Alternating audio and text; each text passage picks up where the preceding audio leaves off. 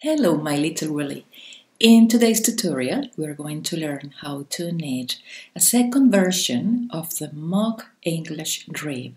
We learned the first one some months ago, and this one, it's a little bit different because the columns of these doesn't look twisted. It's identical on both sides.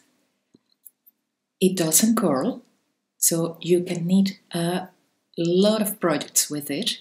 Don't need to add an edge, and it's pretty easy even for absolute beginners, just a combination of knits and purls. So I hope you like it. Grab your needles, a little bit of yarn, and let's get started. First of all, we need to cast on multiples of 4. Let's say 4 times 4, 16, plus 1, 17, plus 2 selvage stitches, 19 in total. That's just an example.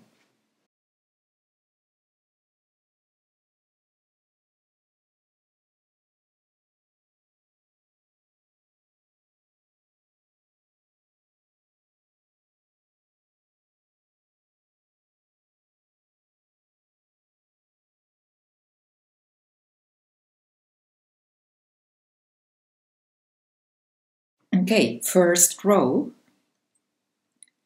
we're going to knit the first, which is an edge stitch. The first and the last will be knitted on each row. And now comes the repeat, what you will find between asterisks on the written instructions. Remember, you can find this pattern on my website, sewwoolly.net.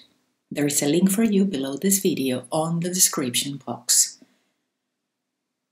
Okay, the repeat is knit 2, 1, 2, purl 1,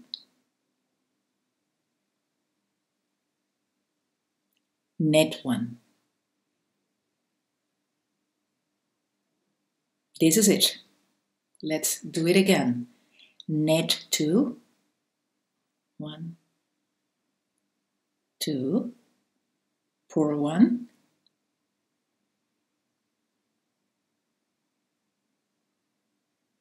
knit 1, and repeat. Knit 2, 1, 2, purl 1,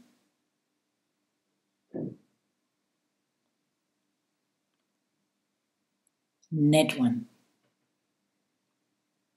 If you have more stitches, keep repeating until there are only 2 stitches left, ending with knit 1 and knit the last one, the selvage stitch, but only on this first row. I like to work it through the back loop, so knit the last one through the back loop, and this way we can avoid a huge loop there.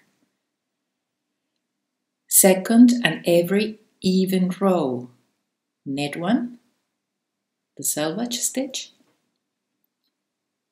purl 1,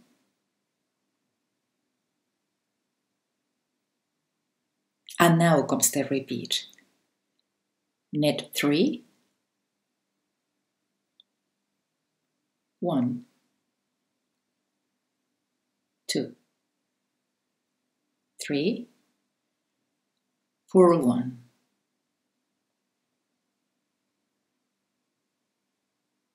and repeat. Knit 3, 1,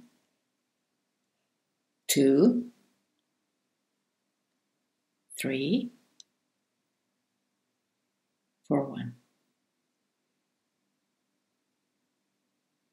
Again, knit 3, 1, 2, 3, purl 1. If you have more stitches, keep repeating until there is only 1 stitch left, ending with knit 1, the edge stitch. And this is it. It's a 2-row repeat pattern. Just repeat these 2 rows until the desired length is reached. When finished, you can bind off facing the right side of the work or the wrong side of the work. It doesn't matter. Just work each stitch as it presents. When you see the V's, you knit. When you see the bump, you purl and pass over.